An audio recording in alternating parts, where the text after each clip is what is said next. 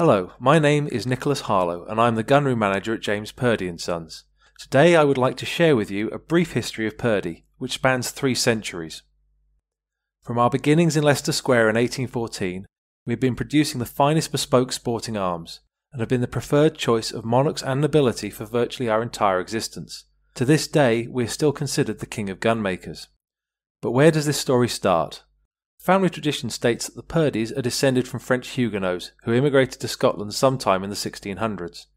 Around the beginning of the 18th century, our founder's grandfather walked from Edinburgh to London in search of work. The family settled in the Minories, an area around the Tower of London that was the centre of gun production in that period. There they worked as blacksmiths, producing gun barrels for the trade. Our founder, James, would have entered the family trade had his father not died when James was 12, as recorded in the family Bible you see here. Instead, James was apprenticed to his brother-in-law in 1798. In that period, an apprenticeship lasted 7 years, and during that time the apprentice was specifically banned from drinking, playing cards and fornication. In return, the master would house, feed and clothe his apprentice. Today, apprenticeships last 5 years, and although no longer required to live together, they follow the same process of a master or gaffer passing on his knowledge and skills through practical demonstration. Where they differ is that today's apprentices will have a greater familiarity with technology alongside the handcrafts which quite literally built the company. Upon completing his apprenticeship in 1805, James worked for Joseph Manton, the original king of gunmakers. James was a well-respected craftsman, so much so that Manton, although not usually known for compliments, admitted that James's work was almost equal to his own. In 1814, James set up on his own, just off Leicester Square. For those who know it, our first shop was located roughly where the M&M store is today. We remained there until 1826, when we relocated to Oxford Street. Few guns survive from this period. This gun is one of the earliest, number 86. We believe that it was made by the founder himself, and it remains in our possession today. Our guns have always been prized for their functionality as much as their embellishments. The idiom for a complete gun is perhaps one of the most recognisable in the English language, and encompasses the 3 basic parts of a gun: lock, stock, and barrel. Our founder was a stock maker, but was responsible for more than just the shape of the stocks on his guns, refining the overall look and handling as well. This combination of form and function created a distinctive Purdey shape, which remains the basis for our design aesthetic today, as you can see in this video.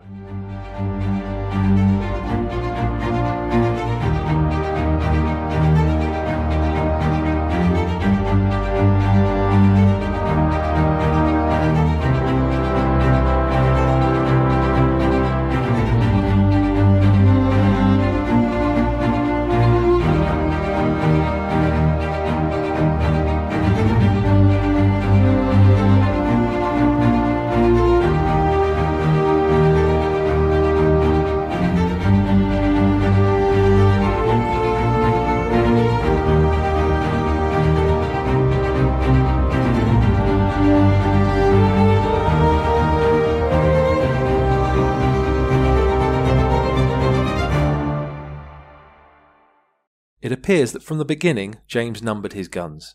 Our surviving records start in the early 1820s, and this number sequence has been continued to this day. Each entry contains at least the basic production details, in a similar manner to a tailor's records. Major alterations and changes of ownership are also still added to these original records. By the beginning of the 20th century, we had produced guns for not only the British royal family, but many of the major houses of Europe as well, as can be seen on this letterhead from the 1910s. The 7 coats of arms are, clockwise from bottom left, the King of Portugal, Prince Henry of Prussia, the King of Sweden, King Edward VII, the King of Spain, Archduke Franz Ferdinand, and the Tsar of Russia. The royal warrants recognise that we supply services to that member of the royal household, and are considered a distinct honour. We received our first royal warrant in 1868, as gunmaker to the Prince of Wales. 10 years later we became gunmaker to the Queen, and we have fulfilled that role ever since. Today, out of 816 royal warrant holders, we are one of only 14 companies to hold all 3 warrants. Here you can see the current Queen's warrant, flanked by those of her husband, the Duke of Edinburgh, and son, the Prince of Wales. Our relationship with the family actually started even earlier, with the first recorded sale to the royal family taking place in 1838. This was for a pair of pistols purchased on behalf of Queen Victoria that we believe were presented to the Imam of Muscat and can be seen in this entry here. As part of this relationship, we have not only built and maintained guns and rifles for the family, but also novelties such as this pair of guns, together with suitably scaled accessories built for Queen Mary's doll's house in the 1920s. The half crown is about the size of a £2 coin or €2 piece. Perhaps the most famous miniature guns are a pair of 1/6 scale hammer guns presented to King George V for his Silver Jubilee in 1935. They are only about 6 inches or 15 centimetres long when assembled, and were presented in a silver case made by the King's jewellers Garrard's. They were also fully functional, with their own special ammunition, miniaturised Ely cartridges. The gun you see being assembled was constructed as a backup to the manufacturing process, and is virtually identical to the pair. This gun was presented to Tom Purdey, the last of the family to manage the company directly, for his 41st birthday in 1938. It remains on display in our collection today. By the end of the 1850s, James had retired from the business, leaving it in the hands of his son, James the Younger, seen in the picture on the right. He had been trained by his father and continued the same attention to form and function, but also brought a particularly inventive streak to the company. He successfully registered 7 patents, 2 of which remain in use to this day. One of these, the locking mechanism to hold the barrels to the action, commonly known as Purdey bolts and highlighted here, are as ubiquitous to gunmaking as the lever escapement is to watchmaking. This spirit of invention was shared by our craftsmen, many of whom helped to create and develop the designs we build today. The most celebrated was Frederick Beasley, who developed the classic Purdey side-by-side shotgun action with James the Younger's financial backing in 1880. By 1890 it had reached the same basic configuration that we still build today. This is perhaps the closest the London gun trade has to an iconic design, and is recognised around the world. Beasley's design came at the end of our time in our second premises. When we had moved to Oxford Street in 1826, it had been an expansion into much larger premises, with a factory at number 314 and the shop at 315. However, there was one problem. The numbering on the street was not yet standardised, and another gunmaker was at the other 315 Oxford Street.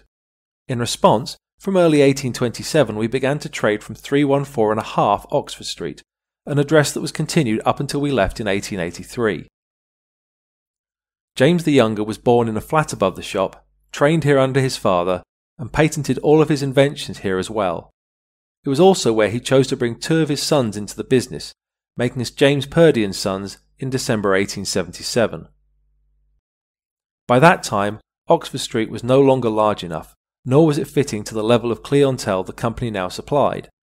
With the agreement of the Duke of Westminster, James the Younger purchased 4 plots of land on South Audley Street for his new premises, construction of which started in 1881. He named his creation Audley House, and it was described shortly after it opened in 1883 as a palace among gun manufactories. It is the last survivor of the golden age of gunmaking, and where we have made our home for nearly 140 years. Up until the 1990s, the first room you enter in Audley House was the only one many clients would ever see. Here the day-to-day business of a gunmaker was carried out, and you can see from the photograph on the left, taken in 1904, just how busy that business could be. In the basement and on the upper floors, new guns were stocked, engraved and finished, with the barrels and actions having been made up at a second site just north of Grosvenor Square. We also hand-loaded cartridges in the attic of Audley House up until the 1950s. At its height, we were producing in excess of 2.5 million cartridges per year. Perhaps more worryingly, when the space was cleared in the 1990s, several sacks worth of loose gunpowder was collected from the floor space. At the rear of the building was the company's showroom, which also provided an office space for the Purdey family. It was here that clients would place their orders for new guns.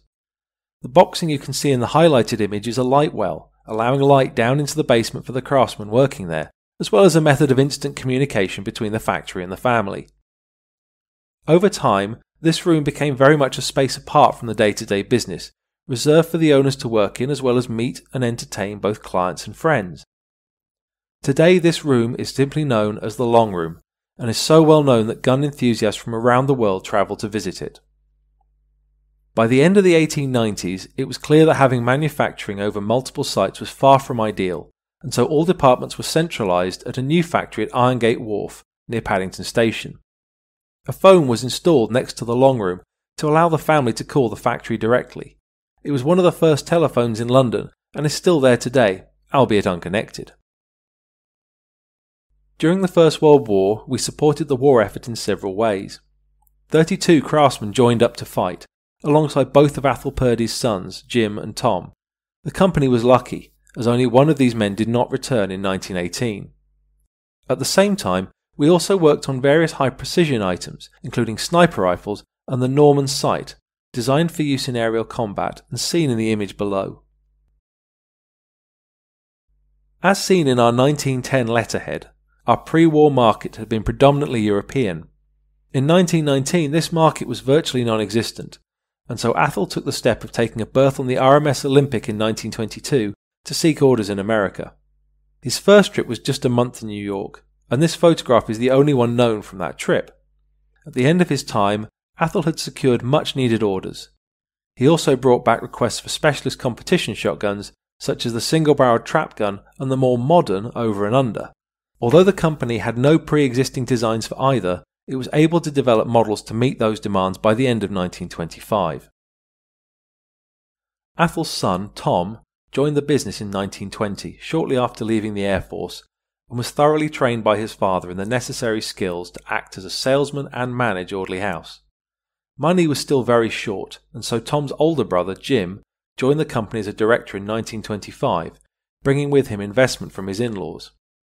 This led to Purdey becoming a limited company, but the brothers struggled to come to terms with not having total control over the company's direction and finances, much to the frustration of their investors. The company struggled through the Depression, continuing to innovate to meet demand. This included starting a secondary factory to produce precision gauges for the military shortly before the outbreak of war. This war was to come far closer to home than World War I. A bomb landed just outside Audley House in April 1941, blowing all the windows out and leaving the shrapnel marks that can still be seen on the facade today. The photograph is particularly unusual, as photography of bomb damage was strictly censored at that time. The long room was unharmed by the blast, and in 1943 was used by Eisenhower's invasion committee for the early stages of planning D-Day. In 1946, the company was once again in need of both orders and investment. In desperation, Tom Purdey talked to Hugh Seeley, who agreed to provide the necessary investment. In 1949, Hugh gave the company to his nephew, Richard Beaumont, in lieu of a cottage and a duck pond. Richard was trained by Tom for the next 6 years, until Tom retired in 1955, when management and ownership of the company was once again controlled by a single individual. This photograph was taken at a company outing shortly before Tom's retirement, and Richard Beaumont is seated second from the left. In 1948, Purdey were approached by another gunmaker, James Woodward & Sons.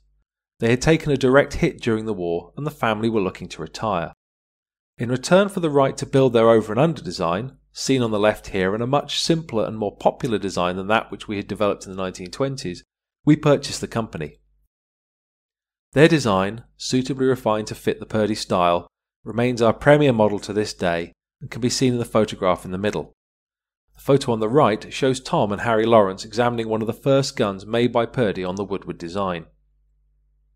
The post-war period was particularly difficult for the trade in general, with a combination of high taxation and rapid inflation making our guns particularly expensive. There was also the period of strikes and power outages, which led the factory to temporarily return to gaslighting and burn scrapped stockwood for warmth. In the late 1970s, our factory site in Paddington was redeveloped, and we moved to our current site near Hammersmith. You can see the combination of both hand tools and milling machines that existed even then. In the mid-1970s, we became the first gunmaker to introduce a range of clothing and accessories under the control of Richard's wife, Lavinia.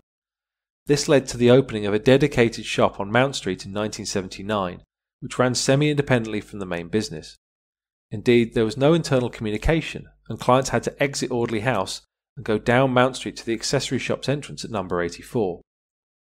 Lavinia's work with other country brands, particularly Schoffel and Barber, influenced some of their most successful lines and remain in production today. In 1994, Richard decided to retire and sold the company to Vendôme, which 3 years later became Richemont. Audley House was reorganised and refurbished, and Jim's great-grandson, Richard Purdey, was invited to join the company as chairman. Nigel Beaumont, Richard Beaumont's cousin, served as managing director until 2007 when he became chairman himself. He oversaw our bicentenary celebrations in 2014, when Richemont presented us with a new factory which was opened in 2015, and we hope it will serve us well into our 3rd century. Today we continue to operate from Audley House, now almost 140 years old. The clothing and accessories now occupy not only their original area, but also the first 2 rooms of the ground floor.